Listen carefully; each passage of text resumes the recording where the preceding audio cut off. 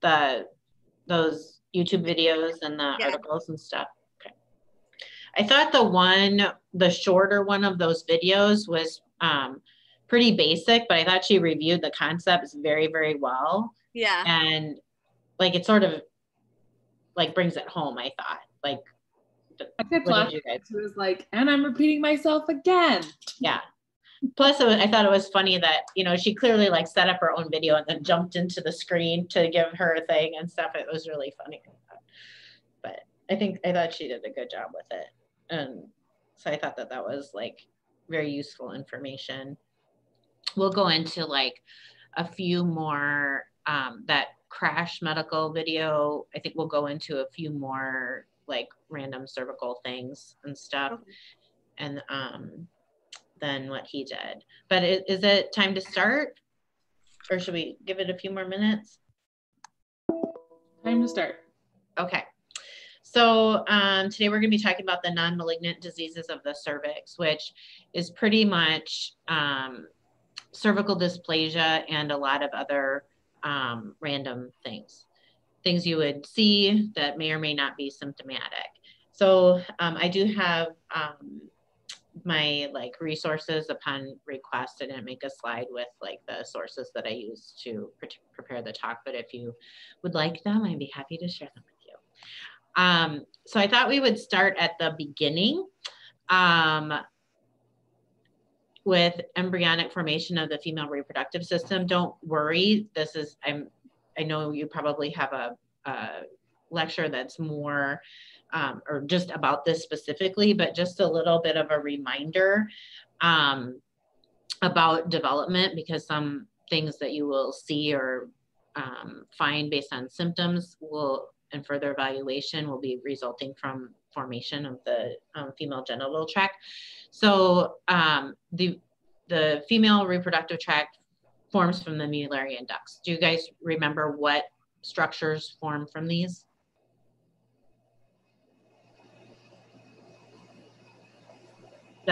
And cervix and the upper third of the vagina. Yeah, fallopian tubes. Yep.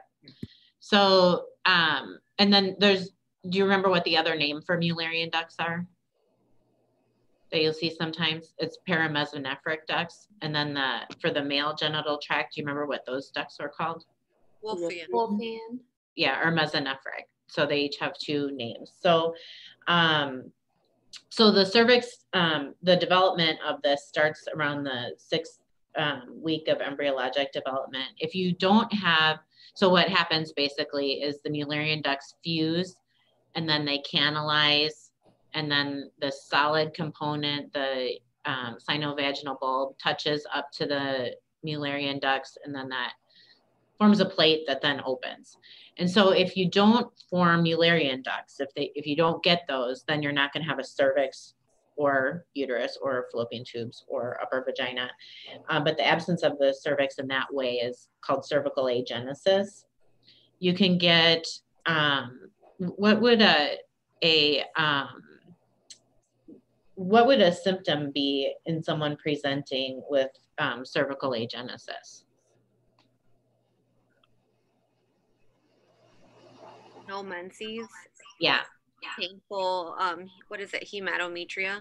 Right. So if they have a uterus, like there's another thing called cervical atresia, which results from incomplete fusion of that plate. So if they have a uterus, but no cervix, then they'll have that, the cryptomenorrhea, which means there's stuff here to come out, but it doesn't come out. And so that's an absence of the presentation of the period, basically. So no period, abdominal pain, they might have a pelvic mass because the uterus is continuing to distend from the growth of the endometrium. And so I could not find a picture of what you would see on speculum exam, but if you were to imagine this, what would you, like someone comes in, presumably she's young, probably 14, 13, whatever. And she's having like a pelvic pain or abdominal pain and no period. If you we're able to do a speculum exam, which you may or may not choose to do that depending on the clinical situation. But what would you see, do you think? I imagine just like a blind pouch and then maybe like a bulging. And you'd feel a mass probably on bimanual exam. What test would you get? Like ultrasound. Or an MRI even, because it might be a little bit tricky on, you know, she would have to have probably an abdominal ultrasound, and I would imagine that there would be some features of that would be suboptimally visualized. This is extremely rare, the cervical atresia. There's less than 100 cases in the literature. And though it might be tempting to think that you could just fix this for her by like opening this in the operating room and letting this all drain out, that this is a very high risk surgical procedure to fix this. And really, if you could refer her to unless you are the referral place, refer her to someone to do it, because there's a very high rate of surgical complications like repeat stenosis, infection, reoperation, hysterectomy. Deaths have been reported from this. So you do want to, like, unless you're the person, refer to the person. And then one other thing I wanted to talk about is you can get a double cervix, which when you look in, you see 2 cervices, and oftentimes associated with a longitudinal vaginal septum. And that results from lack of appropriate fusion of these ducts at around week 9. Just a really quick question. Yeah. With that cervical atresia, whenever they do, like at the referral center, when they are fixing it to drain it, do they like put a catheter in there or something to keep it from stenosing, or? Yeah, they say that you can put a like a nasogastric or one of those oral gastric or gastric tube, like one of those, or what are they called? Nasolaryngeal airways. Oh. They're like the little rubber, they're like this long and they have a hole in them. You can stick it in there and keep it in there to help keep it patient. Oh. What do they do for cervical agenesis? Like if there's no cervix? I think you just have to do a hyst, right? Like, well, cervical agenesis is the lack of formation of all of it. So there's no uterus either. There would be no uterus either. Okay. So there's, nothing to do for her there, but you give her the explanation as to why she's not having a period. And then you can get a cervical, were there any other questions on that? So then another thing you could see, which I think could be easily confused with like a goober, is a cervical septum. And that you get as a singular muscular septum. It's an extension of a lower uterine segment septum typically, and that results from incomplete resorption back here. Like the resorption doesn't happen properly, and then the septum stays down there. Okay, and then this is a classic question on like every test. Somebody has a Mullerian abnormality. What else do you want to investigate? Their kidneys. Mm-hmm. What percentage of women with Mullerian problems or Mullerian anomalies will have urinary tract anomalies? 40%? 15. Exactly in between there, 20 to 30%. And they, of course, because they have their ovaries, typically, they would have normal secondary sex characteristics. Okay. Onward. What is this? The Bothian cysts. Yes. And what do they represent? Mucus. They're like glands that are plugged. Mm-hmm. Retention cysts of what kind of cells? What kind of glands? Columnar. Mm-hmm. Columnar. And what causes them to like why does that happen? Or what's the what are the cells that are plugging it up? Mm-hmm. So it's at the transformation zone, or the columnar to squamous junction. So you have the columnar cells that produce mucus, and then the in the transformation zone, they're transitioning to squamous cells, and so they get plugged by the non-keratinizing squamous cells. And what is that called when squamous cells are? Go ahead. Sorry. That was it. When columnar goes to squamous, it's called metaplasia. Yeah. Very good. And so generally when you see these, they're less than 1 centimeter in diameter, and they can get bigger around the time of menstruation with an increased mucus production. They are typically in the like the proximal ectocervix, and if you see something that is lateral to that, like more out here, usually over here. Can you see my arrow? Yeah. Yeah. Okay. Then you want to, and bigger, you want to think of a mesonephric cyst. I promise this is the last embryology. So when you have the Mullerian ducts and then the mesonephric ducts, these are the male genitalia makers. So or male reproductive makers. So those are supposed to get resorbed. And if they don't, they can leave cysts all along your Mullerian system. So probably the more well-known is a cyst in the vagina.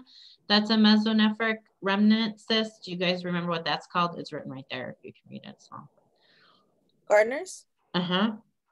And if they are down in the cervix, then they can be these mesonephric cysts. So think of, if you see something that's bigger than 1 centimeter, lateral, deep, it's probably a mesonephric cyst and not a Nabothian cyst. And the treatment is just drainage. You just grasp it with a like a Tischler or something and just drain it. Okay, and so so you put in the speculum, and what is this?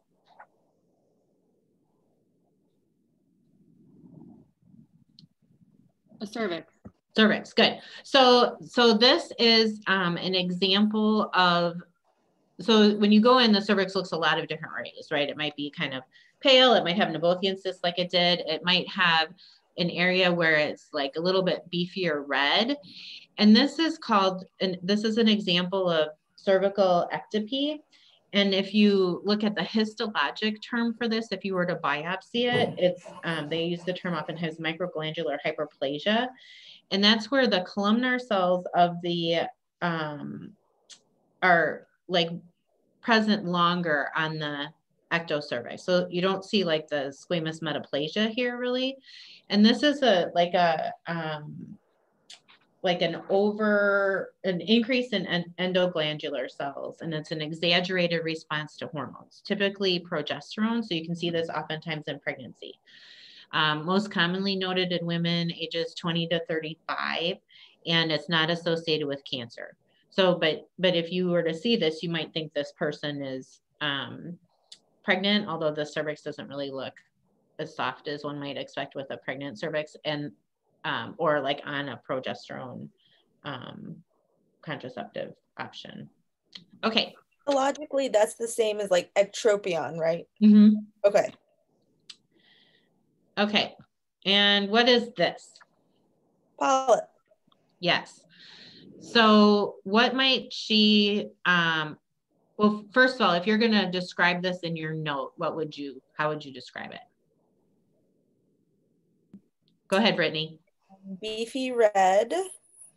I would say maybe like, yeah, pedunculated, protruding from the external os, anteriorly, around 12 o'clock. Yeah, I would measure it however big it is. And yeah. What might she present with? She might have like intermenstrual bleeding, postcoital bleeding. Yep. So, so this is a cervical polyp, like you said. It's probably an endocervical polyp versus an ectocervical polyp because it's beefy red in nature. The ectocervical polyps will be more like this color here. The symptoms exactly right on. What else would you think of? Are you, like this really looks like a polyp, but if you see something else protruding, okay, fibroid, what else? Doctor? Be an endometrial polyp. Uh-huh. How about our other first years? Cervical cancer. You can think of cervical cancer. That's exactly right. Also like retained products of conception. It doesn't look like that, but that's, I mean, it could be, or a papilloma. Right. So cervical polyps are caused by inflammation, or they can be like an abnormal focal responsiveness to hormones. Do you need to remove this? Electively. Yeah, they're usually not worrisome, but they can cause symptoms, which if you want to make sure that you are not like attributing abnormal uterine bleeding to the polyp and then leave the polyp and then she's really got something more important. In fact, do you know how many, like what percentage of women who have, what percentage of asymptomatic women who have a cervical polyp will have concurrent significant endometrial pathology?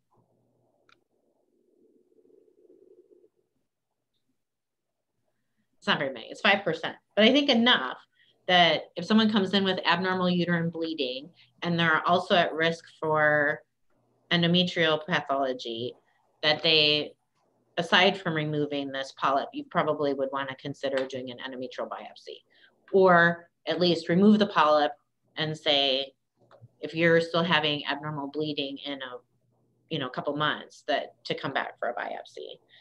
And I know that this is like super common question. You guys know this, I'm going to ask it. Who are the people that are at risk for endometrial pathology that have abnormal uterine bleeding? Like, what are their features? Obese, early menarche, nulliparous, so like extra estrogen. Yeah. So people with anovulatory bleeding, PCOS, or anovulation, I should say. Okay. Older women. So, yes. So women over 40 too, especially 40 also, or like pick an age. I usually go with 35. Some people go with 40, but you'd want to sample them. Okay. And then this is an endocervical polyp on histology. So you might get like not that I'm expecting you to know what that is, but there's some features of this that if you were given this slide, you might think polyp. Can you guys like describe anything that would make you, like if you were given, here's something, some clinical scenario, let's say postcoital bleeding or something, that would make you pick polyp for this versus like a prolapsing fibroid? I don't see like muscular stroma, like muscular fibers. You see more like glandular histology. Yeah, and there's this like space in the center. So fibroid would be solid. So just like a little reminder, like to use your clues when you have a test question like that. Okay, and so not that you would see this when you did the speculum exam, but what is this? Cervical fibroid? Mm-hmm. So the uterus is here, cervix here, and then this fibroid is originating out of the cervix. Does anybody know what percentage of fibroids are classified as cervical? I think are you muted? I'm just going to guess 5. Yeah, that's perfect. So it's 3 to 5 or 3 to 8%. So this person, you wouldn't see it, this fibroid coming out the cervix or anything like you would on a prolapsing fibroid, but she would have a pelvic mass. You would see that or you would feel that on exam. How do you suppose they got this out? That's what I was wondering. mean, so let's say you did an exam and you expected this situation. One of the 3rd or 4th years, how would you approach this? I want her to have stents. Yeah. Okay. Yeah. I think abdominal. I mean, there's no way that I feel like you would be able to get around like all of you to get to your vessels and everything to try to do it minimally invasive. That's what I think too. Or even like put your manipulator in and try to move it. How are you gonna, like, is it gonna move? I feel like that fibroid would take up the whole pelvis. I agree. Okay, so this is the prolapsing fibroid, presumably coming from where would you say? Endometrial cavity. Yep. Okay, and then another thing you might see or quite often find when you're trying to do a biopsy is cervical stenosis. What are the ways that you can get cervical stenosis? What are the causes? Trauma, history of a procedure, like a birth cone. Postmenopausal. I'm sorry? Postmenopausal. Yeah, that's a big one. It can also be congenital. And usually if you have that, it's at the internal os. But radiation, infection, atrophy. Another one that I hadn't thought of before, but came across when I was preparing for this is endometriosis. And so that can cause cervical stenosis. And so think about that if you have a patient who you find cervical stenosis, like let's say you're doing a biopsy in a youngish woman for abnormal uterine bleeding and you find stenosis, to think about endometriosis as a potential cause if that's something that you're finding. So what would be the symptoms of cervical stenosis if she had any? Like a premenopausal person, we kind of touched on this a little bit before, but what she could get like amenorrhea or like hematometra, like not actually letting her menses pass through. Mm-hmm. So then that could cause like abdominal pain or fullness. Yep. And it might be like infertility is the presenting sign, again, if endometriosis is the cause of the stenosis. And what about a postmenopausal person? How is that? Fluid in the endometrial cavity on an ultrasound. Can you say that again? Like I've seen fluid in an ultrasound on in the endometrial cavity. So sometimes it just can't get, the mucus can't get out. What's, so mucus and what other kind of things can cause fluid in the endometrial cavity? Mm-hmm. Or pus. Yeah, pyometra. Okay. And then what's this? Cervical pregnancy, that looks terrible. Yeah, I could not find any actual pictures of a cervical ectopic like on speculum exam, presumably because if you saw it, you would get out as fast as possible and not take a picture. But so what percentage of ectopics are cervical? Less than 1%. Yes, that was the only question I could find to ask about this. Okay, so next we're going to talk about cervicitis. So what treatment of cervical ectopics, that's mostly like you try methotrexate, but if that fails, that ends up being a hysterectomy, yeah? I would think so. I mean, maybe. I had one and we did high dose methotrexate with leucovorin rescue for a week. Thank God it worked. With a what for a week? High dose methotrexate with leucovorin rescue for a week. She stayed inpatient and it worked, thank God. So what were her symptoms? Did she bleed a lot after the treatment? She just had some spotting, but yeah, we prepped her for all the hemorrhage and things that could happen. I wonder if you could do like a embolization type situation and try a conservative surgery. We talked to Onc and that was one of our next steps.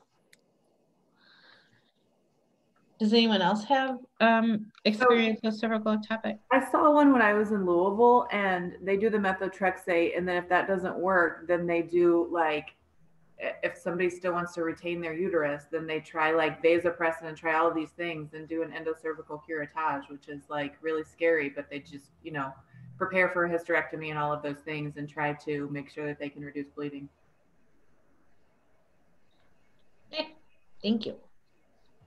Okay, so what prevent so cervicitis is inflammation of the cervix from various causes. What helps protect the cervix from inflammation?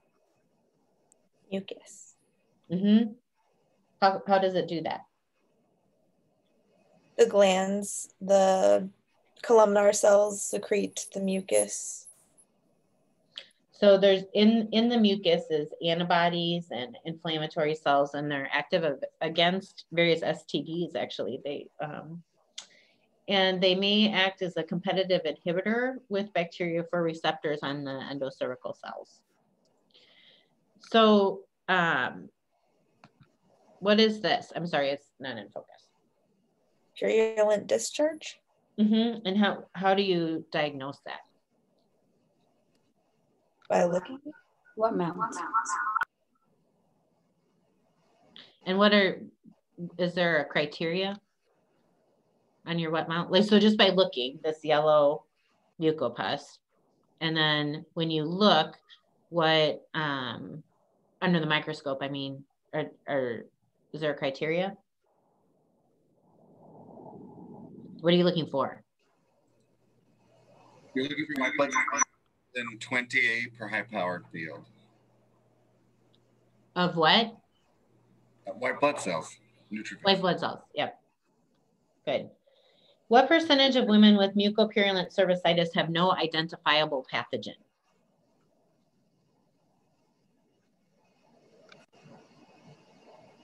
Anybody? 30%. 30.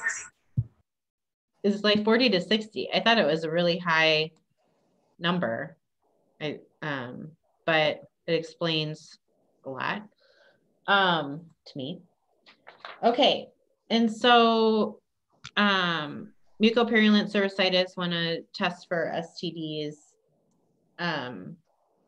Okay, sorry, this picture's out of focus, but I think if you move away from the screen, you can see it better. It comes into focus, I've noticed. So can somebody describe what these findings are? Like if you were in the room with just the MA doing the exam and you saw this and then you had to describe it to your attending, what would you describe, Dr. Damian?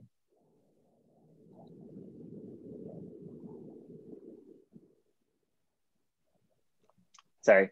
I mean, from far away, I don't really see a difference, but it looks like it's red, inflamed.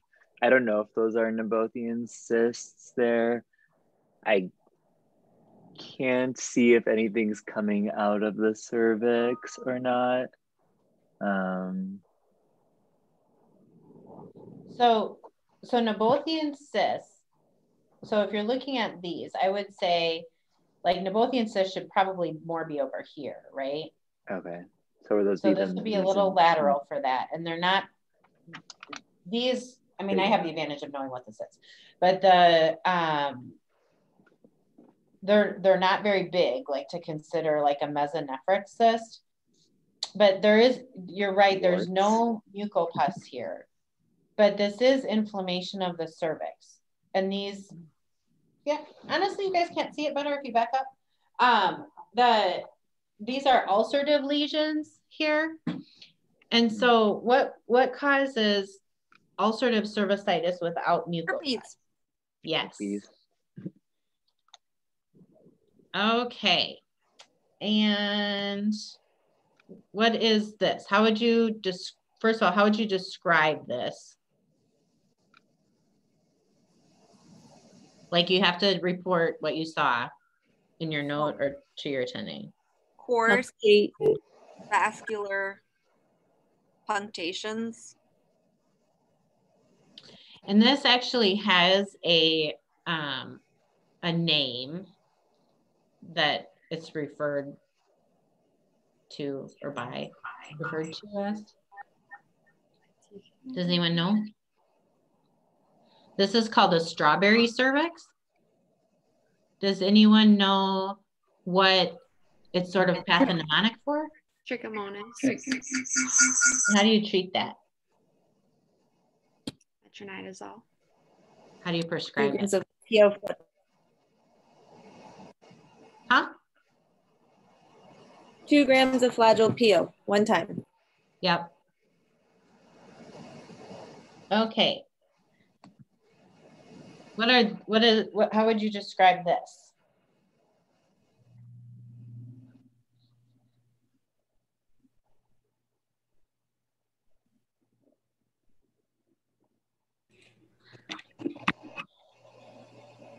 Anyone? How about, let's see, who are our second years on besides a Damien? Matthias, are you on there? Here too. House is here. Okay. Oh, House, I haven't heard from you. What? I don't think. So I would say it's hyperemic, with multiple raised red lesions. Mm-hmm. And how would you describe this? That looks like some sort of melanoma. Raised macular, I don't know. So raised is pigmented. Red. I would, it's a red spot there. So those two and this, which is in the posterior cul-de-sac, here's your cervix. Endometriosis. Yeah, endometriosis. Okay. And then also out of focus, sorry. So another thing not related to endometriosis, you might see is like a white plaque at the cervix. And the term you use for that is leukoplakia. It's not a diagnosis, but more of like a descriptive term, but it implies either hyperkeratosis or parakeratosis. You can have it with condyloma.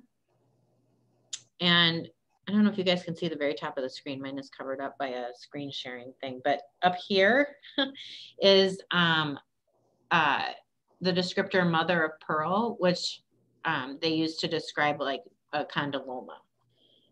Can you also get leukoplakia from like chronic irritation, like sometimes tampon wears? Uh-huh. Okay. It's the hyperkeratosis, the extra keratin is like a protective, like a callus sort of. But you can get it with a wart too.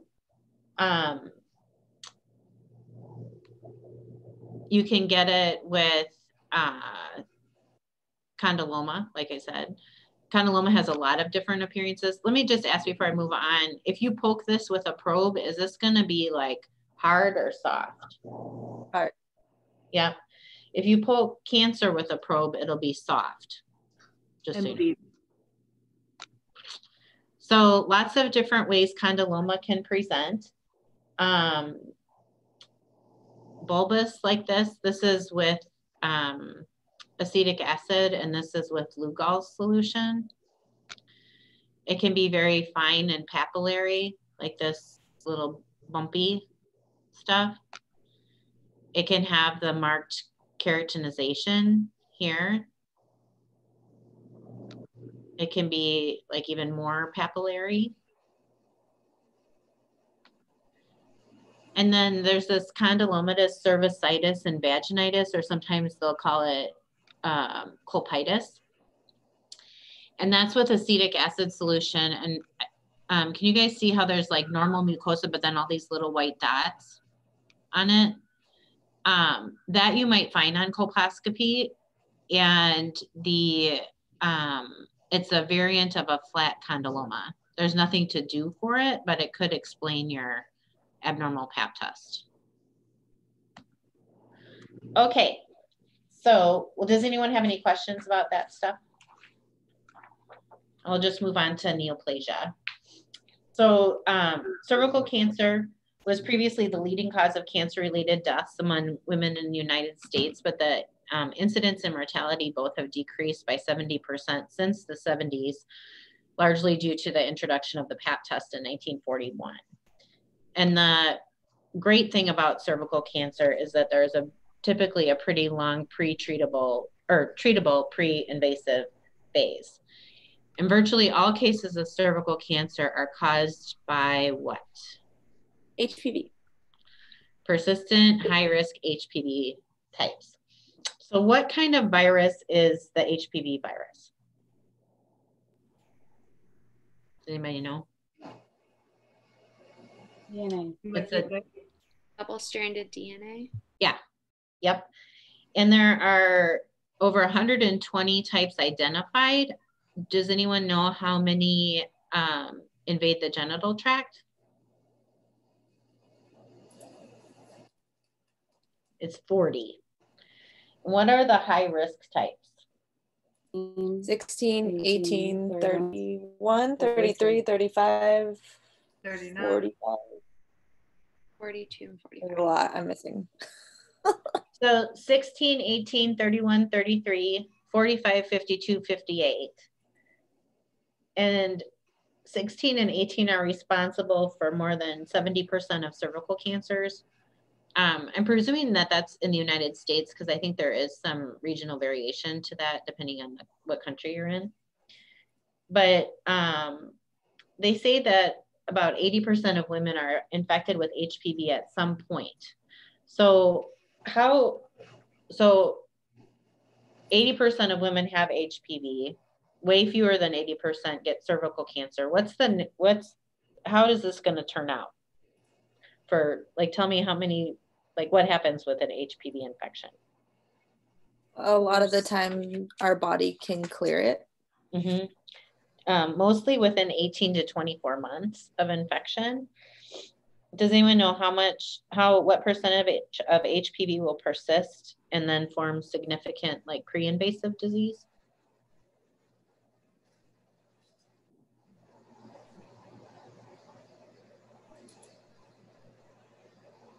It's not very much. It's 3 to 5%.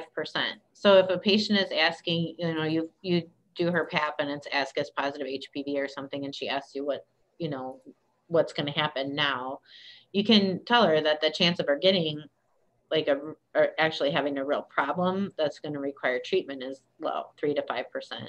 And then what percent will go on to get invasive cancer? 1%. Less than 1, yeah.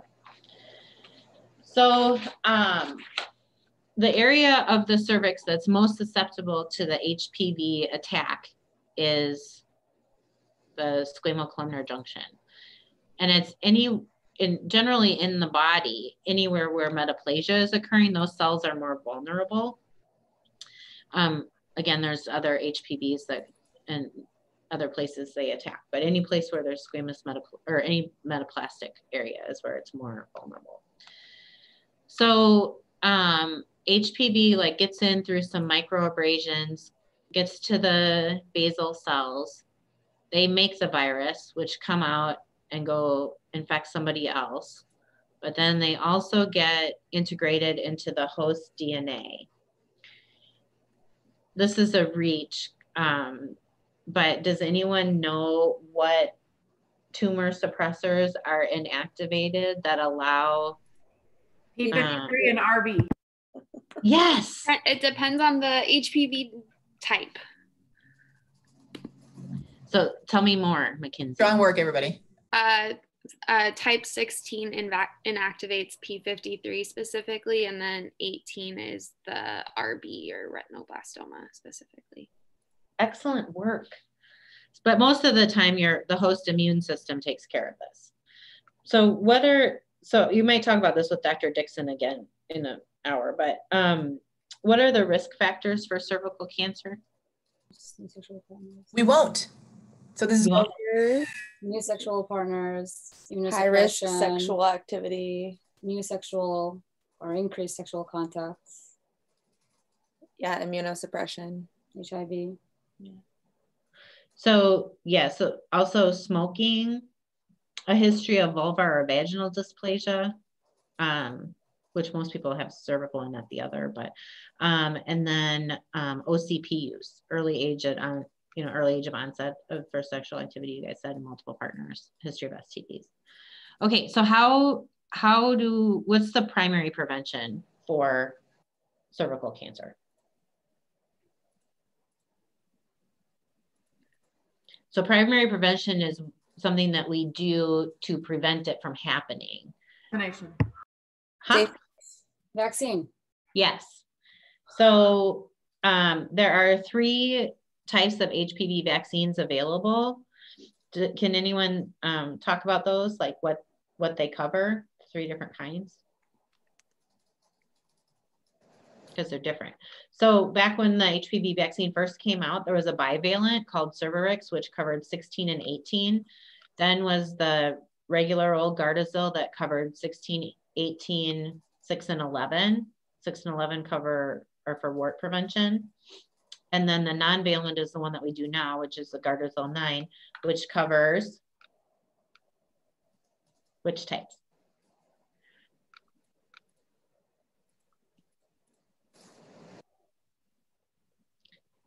Like, you don't have to say all 9, just throw out the easy ones, and then you can leave the harder ones. 31, 33, 45, 52, 58. It was in that video.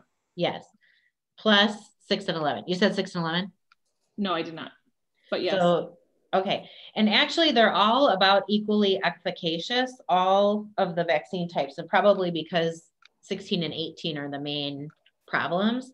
But how efficacious? Like, you're trying to get someone's mom to give her daughter or son the vaccine, and she wants to know what's the chances is going to help my daughter, let's say, from getting cervical dysplasia. What's the percentage? It's almost 100% preventing cervical vulvar vaginal disease caused by those viruses. So it's 93 to 95% efficacious. And what percentage of kids in the United States get vaccinated? I know it's less than 80%, which is what we hope for by 2020. Yeah, we missed that. It's a third. A third. I was going to say we missed it by a lot. Yeah. Like, a lot. And in Canada, Australia, and the UK, it's 70%. But in the United States, it's only a third. So what's secondary prevention? What do we have for secondary prevention for cervical cancer? Pap smears. So that's like screening. Yes. So tell me what just for screening, not surveillance of a detected problem, but just for screening, what are the screening recommendations for Pap smears based on age? It depends on who you ask. Okay. So tell me the 21. caveats. Beginning at 21, you start with a Pap smear every 3 years. And then when they hit 30, you do Pap smear with HPV co-testing every 5 years. And then unless they have an abnormality, which would alter the how quickly you would bring them back. Stuff at 65. When do you... sorry. Huh? Why?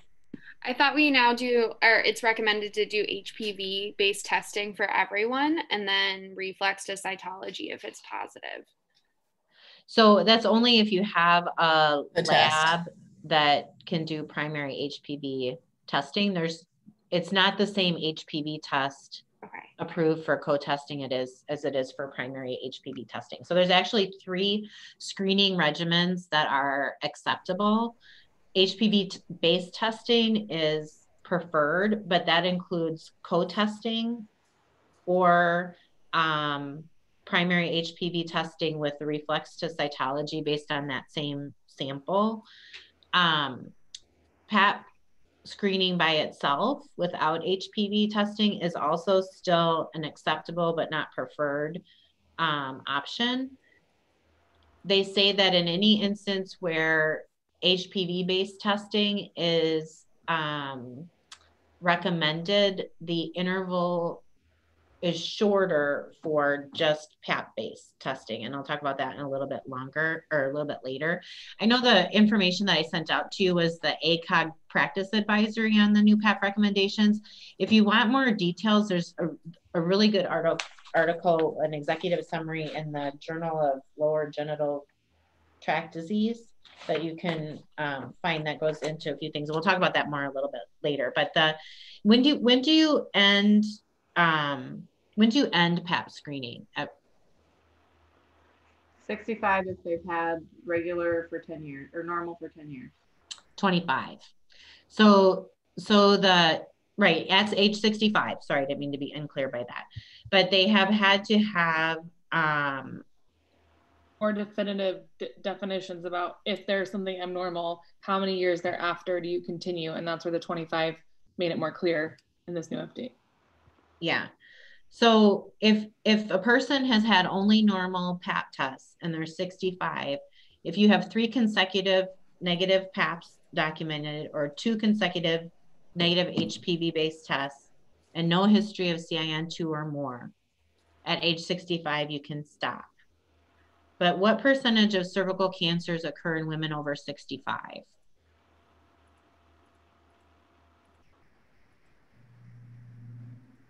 Just throw out a guess. 5%. How many? 5. It's actually 20%. What? And yeah, so Correct. The other the caveat that I think Michelle was talking about was that if you've had CIN2 or 3 in the last 25 years, then you continue screening those patients. And, you know, does anyone see a problem? Does anyone see a problem with these recommendations or concern? Does anyone have a concern about them? Cost and intervention? Life expectancy. Well, I think my personal concern is that, you know, a person might have like had a leap that they forgot about or had a leap for persistent CIN1, which has a different outcome, you know, expectation or risk profile than a CIN2 or 3 leap would have had. And with, you know, these recommendations were based off of studies at Kaiser with like 1.5 million people over a decade. But Kaiser has a very like succinct system in place. Like I believe like in their market, they're it. And so like when we have trouble even getting a PAP test from Columbia St. Mary's 2 miles down the road, I really worry that people are going to be lost and even though they're coming in for their PAP or their exam after their hysterectomy that they didn't realize they had CIN2 10 years ago or whatever, that we might see an increase in cervical or vaginal cancers after hysterectomy or whatever it is, just because of the difficulty in keeping track of people. Well, from my recollection of reading the position statement, they said that if you have, I think it's something about how you could keep testing forever if you wanted to. Mm-hmm. Say you have to stop at 65. They don't say you have to stop, you know, at these different intervals. If you wanted to and you had good idea on why you're testing, you could keep testing forever if you needed to. Mm-hmm. They don't say it's a hard stop anymore. And when but if you're, my experience has been that sometimes either patients or their providers might choose to do the lesser testing, even though, you know, like only get a PAP test every 5 years means, well, okay, you only need a pelvic exam every 5 years too, you know, like that kind of thing. It just, yeah, you can like absolutely keep going. That's how I read that too, as long as the person's life expectancy and physical condition didn't preclude you from doing that testing, I guess. That's how you read it, Liz? Yep. Right. Yeah. Right, exactly. So I think that covers your concern about patients who come in at the age of 68 with weird stuff happening and you're not quite sure about their background. Testing them is not uncommon or unreasonable. Okay, so we use the Bethesda. before we leave the topic, I think it's great to test all the old people with the cervix still. But doesn't Medicare stop paying for PAPs at some point? I've never had a situation where someone said their PAP wasn't covered by their insurance. I think if you have a good enough reason, they'll cover it. And you need it. The other thing with regards to screening that Dix and I were talking about the other day is that the American Cancer Society actually now recommends starting screening at 25. And so I'm suspicious that ASCCP might be leaning towards that. Like they haven't come out with new screening recommendations. They've only come out with like new recommendations for, you know, what you do if things are like bad. And so, you know, with the app, we've all had confusion on like putting stuff in. And I think it could be because that might be in the works, but it's, you know, something that's always evolving, it seems like. Mm-hmm. And bouncing back and forth, which we'll talk about in a little bit also. So what percentage of PAP tests are ASCUS PAPs?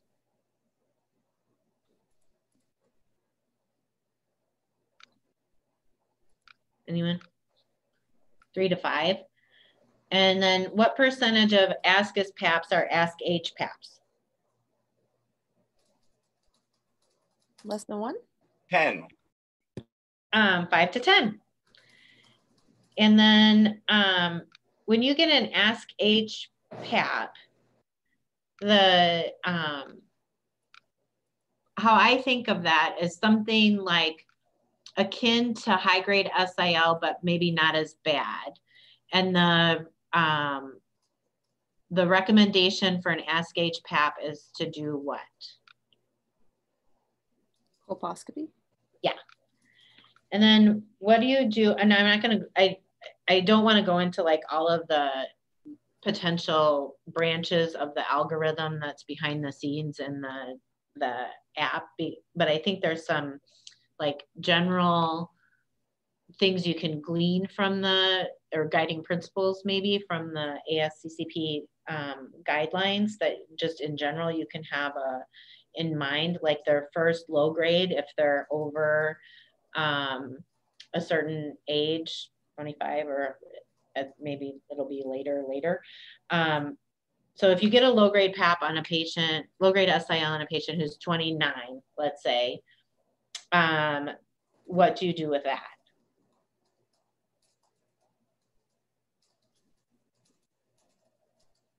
Who's in our 3rd year? And I can't see all the people. Say that again. You have a low grade and a what? So she's 29 years old and you have a low grade PAP. What low grade SIL? What's your recommendation? Barring that she's not like, she had a low grade last year and you COBOLed her then and now you don't have to this year. Like this is her first low grade SIL PAP. What's her HPV? So good, address that. So let's say it's positive or negative. Tell me which to do with either or not done. If it's negative, you can repeat everything in a year. If it's positive, cope. Cope? You don't know, cope. Yep, excellent, thank you. And then high grade SIL, COPO.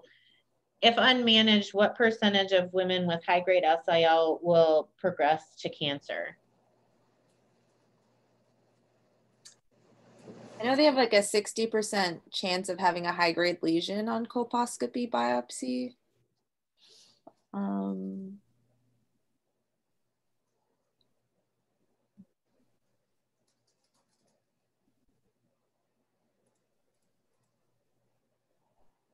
So that's excellent.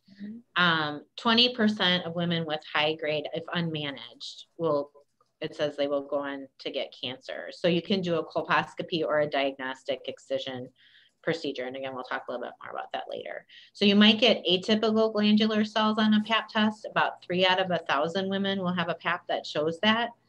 Does anyone know about what the risk of cancer is with that? I think isn't it pretty high? 30. And what I saw was like 3 to 17% chance. And so what kind of testing would you do for that? EMB? So you want to do your colposcopy with an ECC because you're worried about something on the inside, right? The glandular cells are either the inner cervix or possibly the inner uterus. So for sure, colposcopy with the ECC and then an endometrial biopsy. One could argue you could do that for everyone that has this, or for sure you want to do it for people that are at increased risk for endometrial cancer. And can we run through those risks again real quick? Obese, over 35, OCP use, no lip, early menarche, PCOS, and ovulatory stage. So I don't think the OCP use, but I mean, that does increase your risk for cervical cancer, but probably not uterine. But the chronic anovulation, also a family history that's suggestive of what would you want to do an endometrial biopsy? You know, Lynch syndrome? Colon cancer. Yeah, so cancers that would suggest a family history of Lynch syndrome, or that's also called hereditary non-polyposis carcinoma. Yep, colorectal cancer. Yep. And so there are other cancers in families that can cause that or increase your risk for that, like colon cancer at a young age, family history of endometrial cancer. About 3% of colon or endometrial cancers are caused by Lynch syndrome. So it's like, just keep the whole, I don't think you could ever go wrong by doing the endometrial biopsy for atypical glandular cells. Okay, next. How do we do a colposcopy? Someone who's been to colpo clinic, can you just tell me what to do? I can. Okay. You're like on a roll, Brittany. This happened last week, so I'm just prepared this week. So, okay, so you obviously consent them, tell them about the procedure, tell them about the percent chances of like what their biopsy might show based on what their pap smear is. And then once they're in the room, put them in the stirrups, put the speculum in, visualize the cervix, focus the microscope, and then you look at it with the green filter, clean it off with saline first. Look at it with the green filter to visualize any abnormal vessels. And then you would put the vinegar on, look for any acetyl white changes, which can take like 30 seconds. And then after that, first you want to make sure you can visualize the whole transformation zone. If not, then you can use like an endocervical speculum. And then if you're not satisfied with your vinegar and acetyl white changes, you can do Lugol's. And then from that point, you would decide if you want to take biopsies or not. If you do not see the entire transformation zone, then you would do an ECC because it's not like a satisfactory colp. And then if you did a biopsy, obviously you'd tell them first, do the biopsy, and then put on some Moncels. And then that's it. Okay, you touched on some really good points there. So when the acetic acid was originally used by Hinselman, who's a colpo, I don't know, that was his life's work. He used it to clear away the mucus, so it enhances the image, but then it also causes the something to happen to the cells. So what happens to the cells that makes the acetic acid helpful for you? Does anyone know? Yuri? So it dehydrates the cells. So the abnormal cells, their cytoplasm gets dehydrated. And so they have a greater nuclear to cytoplasmic ratio. And so you see more of the nuclear part that turns white. So the bigger nucleus turns up white. It causes, so the more differentiated the cells are, the more cohesive they are. And so there's less acetyl white changes. The less differentiated the cells, the acetic acid causes like swelling of the atypical endometrial, or excuse me, the atypical epithelium, sorry. So the more white, the thicker the change, that implies more atypia.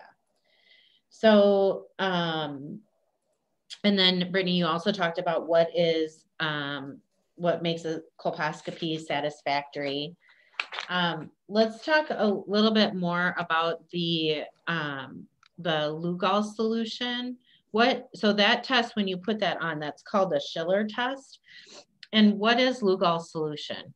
Yeah, so it's iodine based, and basically the glycogen is responsible, the glycogen in the cells.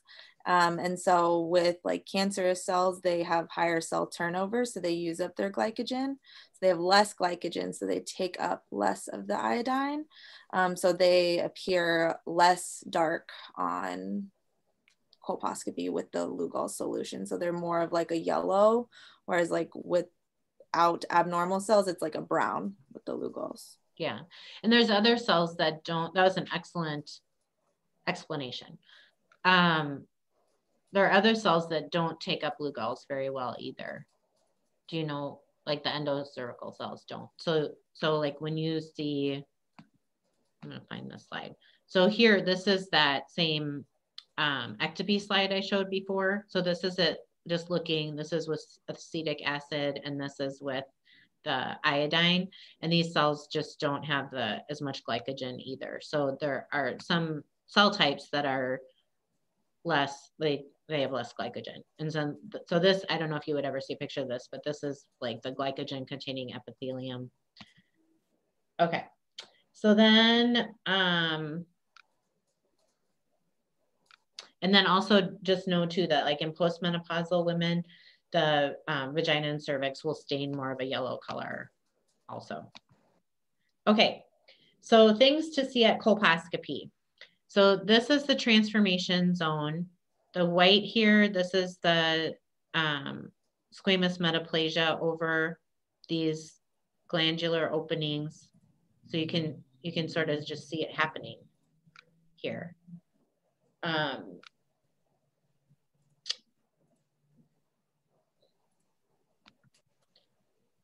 The leukoplakia, like we talked about, the white plaque, the parakeratosis, that'll often be a little bit more delicate, where the hyperkeratosis can be thicker. If you remember this slide from before, this was condyloma, and then this one underneath it, and I only know this because this is what the atlas said, there's CIN3. And I mean, how do you tell the difference between these? Biopsy. Mm-hmm. And which I think is a huge point to be made about colposcopy now. The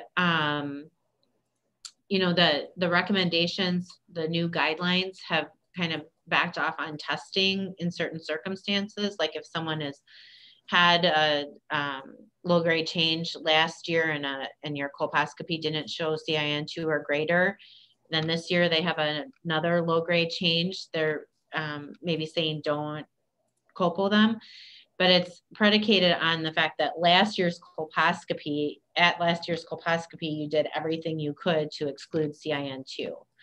So looking at, like, if you read through those evidence-based colposcopic guidelines, like more biopsies, basically, the 2 to 4 biopsies per colposcopy, except maybe during pregnancy, of course, but and ECCs if there's any question, kind of thing. So yeah, how do you tell the difference? Biopsy it. That's right. Okay, so the hyperkeratosis is like this thicker plaque, and that parakeratosis is usually thinner, and you might pick up those on a Pap test too. The cells might show that. Okay, our old friend punctation. So that can be like kind of fine like this, or it can be more papillary, a little more coarse. And you can see histologically that it really looks like what it looks like grossly, with the blood vessels here and the papillas protruding up. And see how it's such a sharp like this is normal and this is not normal, how the demarcation is very sharp between the normal and abnormal. And then with mosaicism, it can be, you know, it's got that cobblestone appearance there, and it can be pretty dense. You can see the vasculature. This is mosaicism next to the mother of pearl condyloma. See how they look different?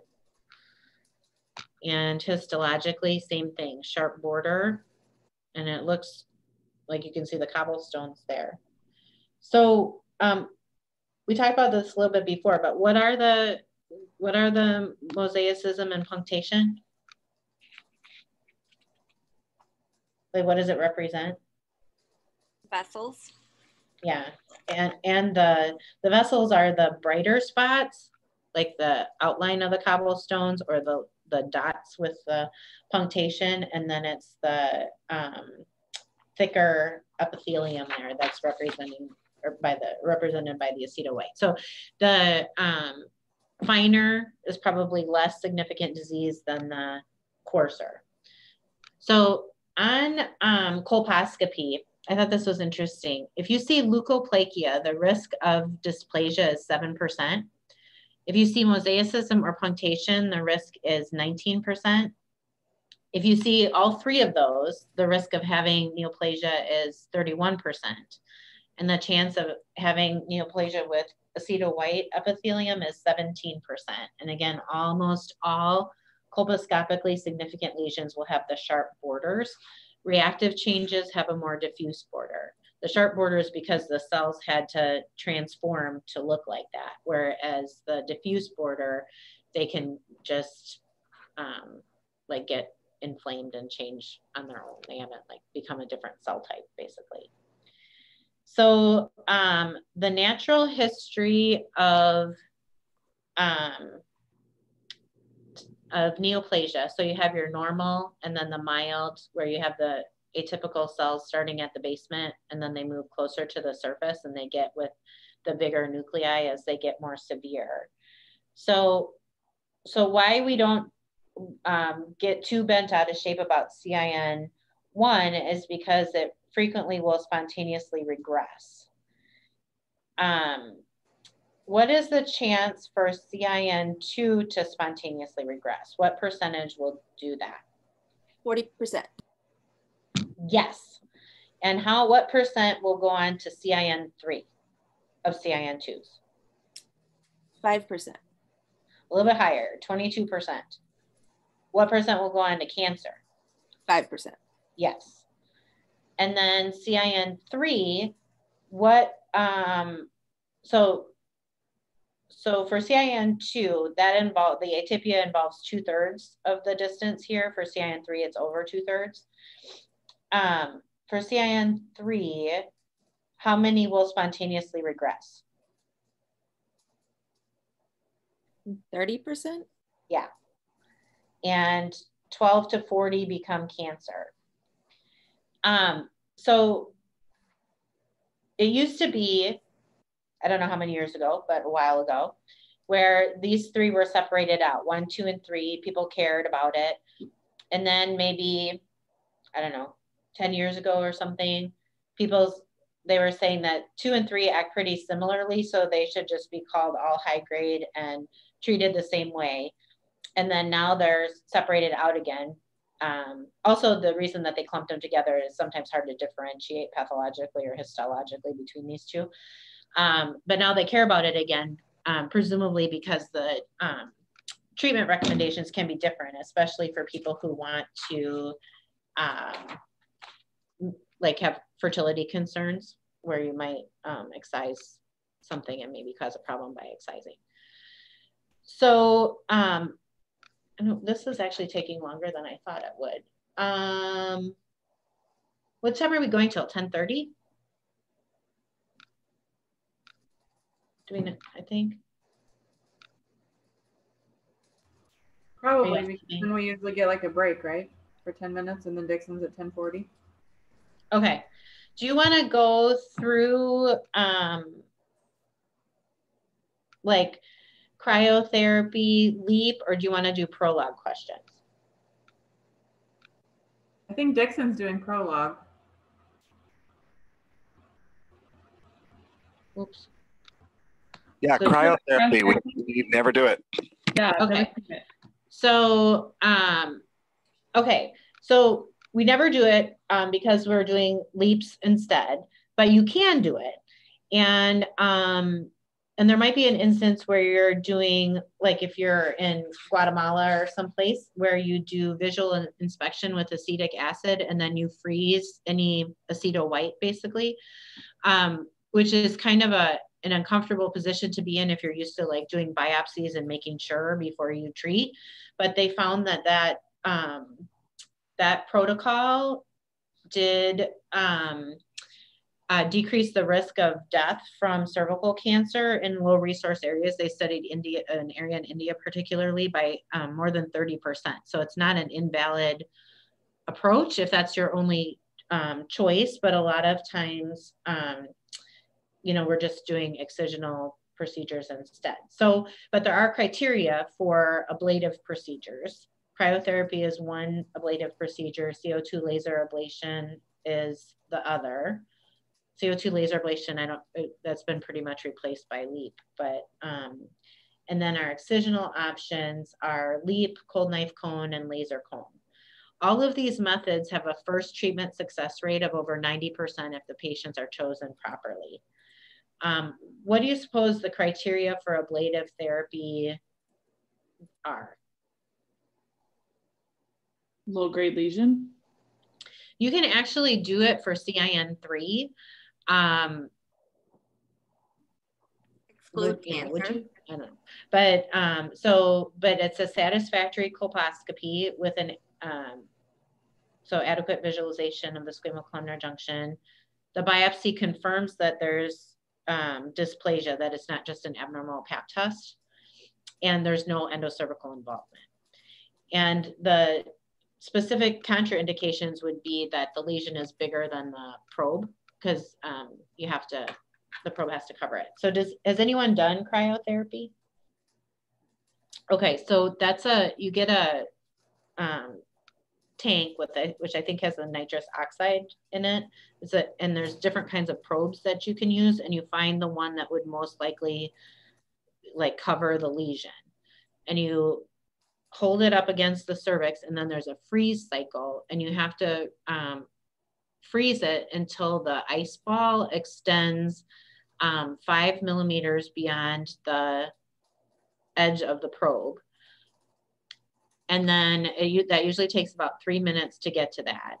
And then you turn off the freeze and you let it thaw for 5 minutes, remove the probe, and then reapply it and refreeze. And so it's like a 3 minute freeze, 5 minute thaw, 3 minute freeze. And then these people will have like a watery vaginal discharge for about 3 weeks afterwards. You want to recommend pelvic rest. That discharge in my mind is all those dead cells coming off. I think that's what it is. And then has anyone done CO2 laser ablation? Yes. So do you want to talk about what kind of safety measures you put in place for that, and how you did it? So we actually did it on that patient that you and I saw together that had like 0 cervix left. And so that's why we did it, because she had I think she had CIN too, persistent CIN regardless. And so we did it at Luke's, and you have to make sure that everybody has specific eye protection on in the operating room for the laser. And again, there's like different sizes for the actual part that goes over the cord, if that makes any sense. And same thing with when we use our leaps and stuff, you want to make sure that everything's coated in the vagina so that you're not getting other areas of the vagina. And then you just kind of paint it over top of the entire cervix is what we did. Did you use paper drapes or cloth drapes? Do you remember? I mean, I think we used paper. Because you're supposed to worry about fire hazard. Yeah. So what else did you do for? So everything was moist. Like we put moist towels all over around like the vagina area so that we didn't like, you know, accidentally cause a fire out like laterally, but I don't remember anything else other than the eyewear and the moist towels. Did you put a fox swab in her rectum or in her anus? So that's, I don't know if that's still, we always did that. That's why I call those rectal swabs, but to wet it so that she doesn't pass gas during the case and cause an explosion. Oh. So I don't know if that's, is Liz still on? Is that? Yeah, I've never done that. Oh, maybe that's an old timey thing. But protective eyewear, blackened speculum, wet towels, cloth drapes. So, do we use a cloth drape, Dixon? Nope. I didn't think Paper so. drapes, wet towels. Wet towels. Yeah, Dr. Dixon, you and I did it on the vulva. Correct. Yeah, I think it's. We didn't use those wet, like we just used the wet towels, but yeah, it was just wet towels. Mm-hmm. Yeah. And then, when would you do a cone biopsy versus a leap?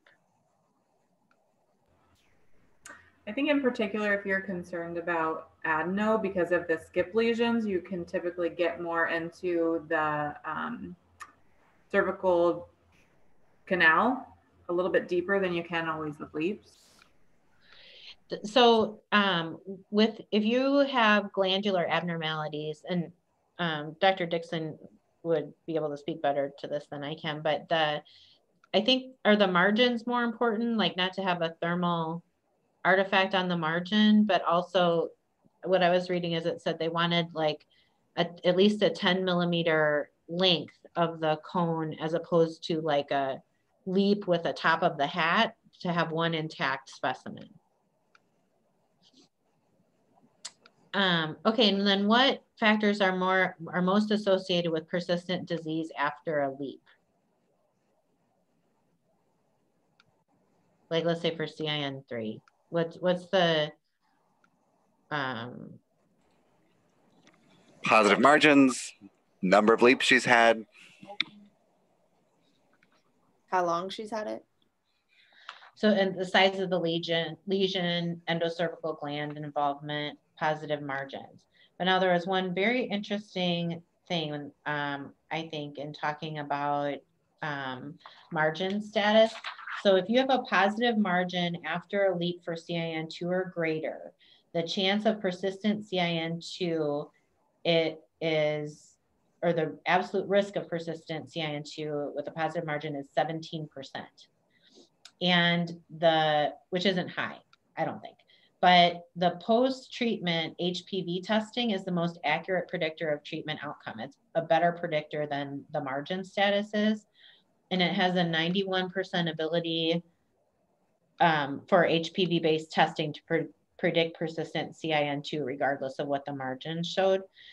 And one thing I wanted to point out with the new recommendations that are different than the 2012 recommendations is in 12, when you did a leap for CIN2 or 3, the recommended follow-up was co-testing in 12 and 24 months. And they have backed that up to HPV-based testing in 6 months, and then yearly after that for 3 consecutive tests. And then every 3-year evaluation, provided it's normal, for 25 years. So they were more specific about the endpoint on that increased surveillance, and it's longer than it was before. Okay, and then I think too, let me just, so as Brittany was talking about before, the risk of like what you do now and what you do later is dependent on how high is the risk of getting CIN3 in 5 years, which is what they're using as a surrogate endpoint to cervical cancer. And that's the whole basis for the new recommendations. This more detailed model that incorporates history as well as your current findings. And then trying to minimize I guess, unnecessary interventions too. But it talks about it's all based on the percentage.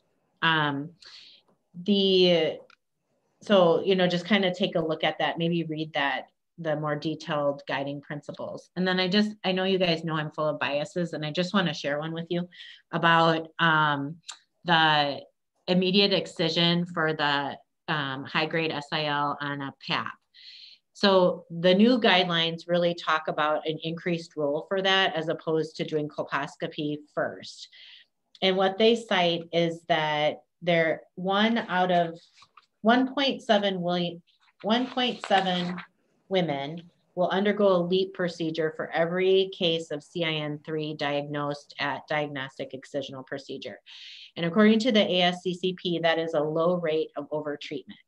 Another way to look at that same statistic is that 30% of women who undergo immediate excision versus a colposcopy with biopsy first will have an unnecessary LEAP.